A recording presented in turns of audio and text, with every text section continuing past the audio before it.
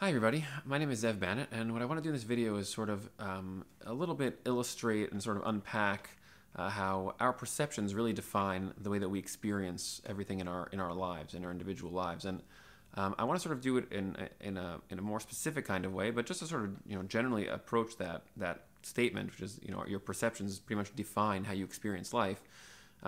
So it's really it's a kind of almost like this background problem. It's very underrated, at least in my life and my experience, is that how the way that you fundamentally see someone or something essentially defines and captures how you relate to that someone or that something. And just as a basic example, if you perceive another person for whatever reason, let's say someone tells you about somebody else that they're threatening or that they're unpleasant, or that they're a bully. So then the way that you'll perceive them from a distance is in that way, and that will kind of determine your emotional response. First of all, it'll determine the types of thoughts that you have about that person. It'll determine your emotional response. You might feel a little bit protective or standoffish towards that person, and you'll definitely also on the external level, practically, you will probably try to create some distance and avoid them to whatever degree you feel is necessary to protect yourself from that perception of threat that they have. And that's really just a kind of a very obvious example of how the way that you perceive another person could be very, very impacting of the way that you relate to them. But then the corollary to that is that if your perception is inaccurate and the way that you see them is actually not the way that they are, so then that's kind of a funny thing, because now suddenly you have this deviation between your perception and the actual truth of what's going on in the situation, that the person is actually maybe not threatening. Maybe the person who told you that that's their situation, that's their deal, was actually inaccurate in their description and was maybe saying it for some kind of an ulterior motive and was not really telling you the truth. And now you have a situation where your perception of somebody can really diverge and deviate from the actual truth on the ground in the situation. And we have this fascinating capacity to do that. In other words, human beings have the ability to actually overlay their perceptions on top of the actual world that they live in, and then instead of relating to the world as it is, they relate to the world as they perceive it. And that might seem, to some of you, might sound obvious, to others it might sound very profound or clear, but the point is that it happens, and we do this constantly. In other words, we're always looking inside of our own heads to try to understand what's going on around us, and that very often can interfere, act as a buffer or even a barrier between us and the actual world around us that we live in and that we experience. And so when you think about that a little carefully, I mean, it bleeds into literally every aspect of human existence, and so many discussions that are going on in the world today, and different issues in Western culture and Eastern culture and philosophy and every area of experiential life. Relationships is a huge one, just the way that we relate to each other in terms of perceptions and we see each other the way that we're used to seeing each other, as opposed to learning genuinely who the other person is and constantly updating our understanding of them as they grow and evolve. But instead we tend to have fixed perceptions of others, and we sort of just relate to them as we remember them. It's also true that we relate to ourselves in that exact same way. We tend to perceive ourselves in a certain way, in different aspects of ourselves, and then relate to ourselves also in a relatively fixed way, which has all kinds of results and implications as well for how we deal with our own lives and the kinds of decisions that we make. But what I want to do with that just for right now is I want to take one concept, one idea. This is a Torah concept, and the issue with Torah concepts is the same as the issue with everything, which is that you have the ability to actually create a perception of a concept that is also divergent from the actual truth of the concept, which is a fascinating phenomenon, because it's just to describe how you can look at the physical world and misunderstand it conceptually because of your perceptions. You can also look at the intangible conceptual world and misunderstand it conceptually because of your perceptions. So I want to just sort of pick one concept just to use for today, for this just very brief kind of like almost like an introductory video to all of these ideas. And that concept is the word for it in Hebrew and in the Torah is the word Neshama. Now, the word Neshama is a funny word. It means, usually translated in English into the word soul. And here's where you start getting perceptual interference.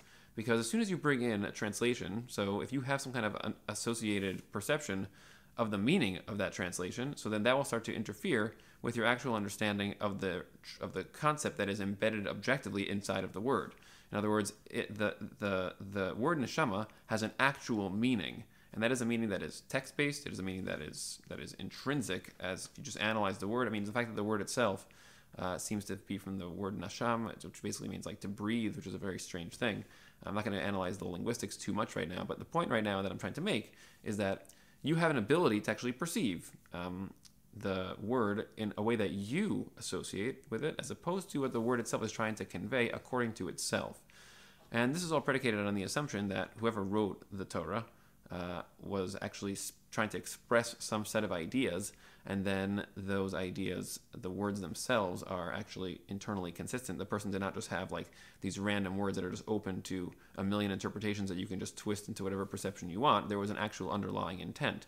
And that's really a separate topic, and we can make a whole long video about that, just sort of illustrating how that's true. But before we even get into that, just to sort of make the point in terms of this one concept, that when you think about the word neshama, and so if you tend to think about it as a soul, well, there's a lot of discussions about souls. There's some people that believe in souls, some people that don't believe in souls, and say, well, the soul lives on even when you die. And these are all kinds of like the types of language that float around. And definitely in today's world, there's a lot of skepticism in the more liberal communities about, well, maybe there's no such thing as the soul and the afterlife and God and all these ideas. And so I want to sort of kind of cut through all of that and get a little more real and a little more specific and authentic with what the word actually is referring to. And I think that once we do that, what's cool about that is that suddenly if you understand what the word means and you then update your perceptions a little bit to sort of include that, you'll find that it's something which is pretty much inarguable. In other words, you can't really argue against the existence or manifestation of this thing that we call the neshama that the Torah is describing. You can say that it might not mean anything to you, but you can't really deny that it is operating. So I just want to describe what that is, and then you can think about exactly what that implies for you. But the actual word neshama is supposed to represent the experience that we have of ourselves as consciousness. In other words, you constantly are operating as if you are someone. You look out through your eyes, and when you look into the eyes of another person, so the you that's looking out through the eyes, it's not that you are your eyes or that you're just this thing. There's almost like you have this experience of there's me, and I'm just looking out from inside of this, and the me that's inside is like kind of just here looking out, and then there's all these other people that I'm talking to, and then so when I look into somebody else's eyes, I'm not looking at their eyeballs because I want to sort of appreciate the machinery of the biological construct that they are. I'm looking for them, just like I know that I'm me inside of myself. I'm experiencing that. I'm looking for that other self who is coming out through those eyes and who is operating, using this set of tools and sort of manifesting their self into the actual outside world that we live in, that these bodies live in, that we are constantly trying to use.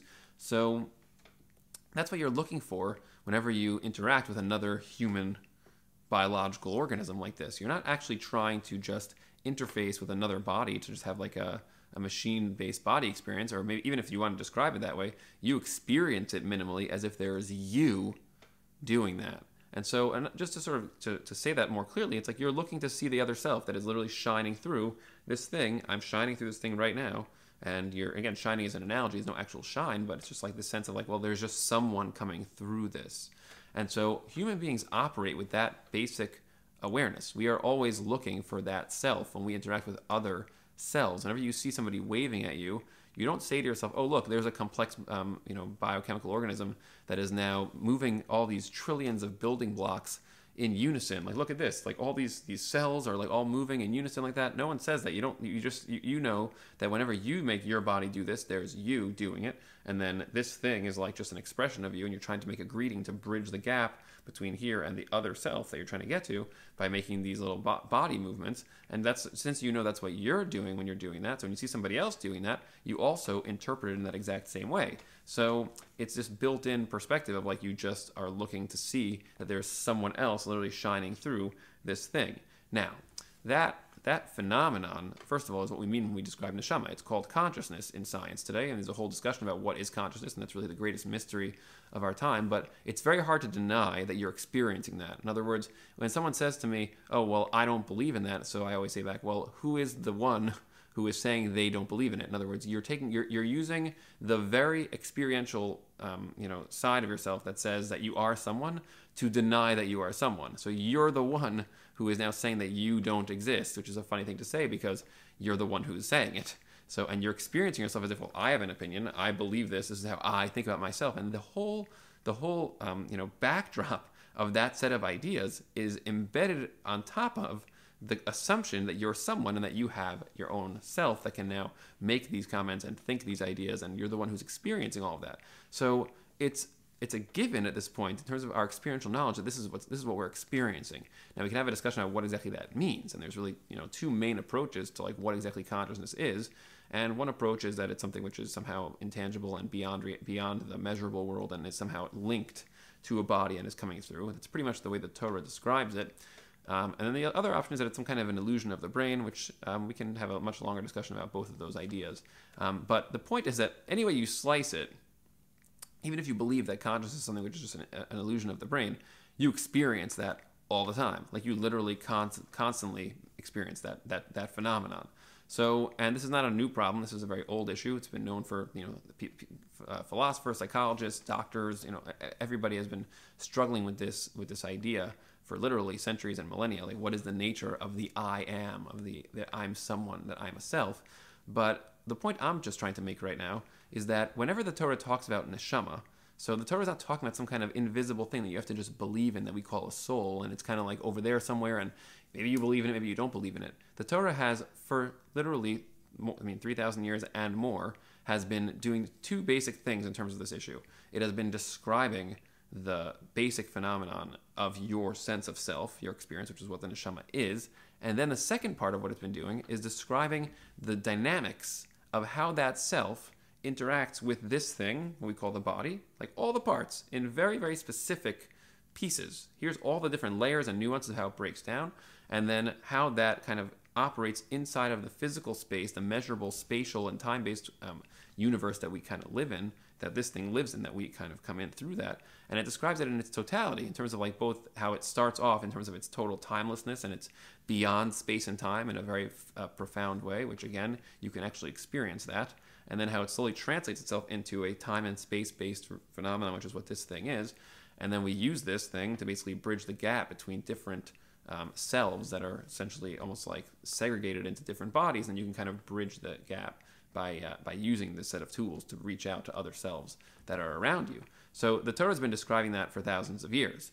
Now, that's really just an important clarification, because if you perceive the word soul as some kind of random, maybe I don't believe in it because it's just invisible kind of thing, that is very different and will really diverge sharply from your experience of your own life that you're actually having at exactly the same moment that you are saying you don't believe in the soul. Like when you say, I don't believe in some kind of invisible soul that is, immortal or something, you could say that, but like what we mean when we say the word neshama, which is the original, the original word for soul, or for whatever word you want to use in English, but the original word that Christianity is built upon, and Islam, all the different approaches that say that you still live after your body dies, they're all built on the assumption that you are the self. That's what the word actually means. That's a pretty big difference of perception of what the word is talking about, because again, like everybody believes in that idea. In other words, you can say that you don't empirically think that it's true. That's the worst you can say. So it's the hardest you can go against it. You can say there's no way to measure this, so empirically it's not true. You could say that.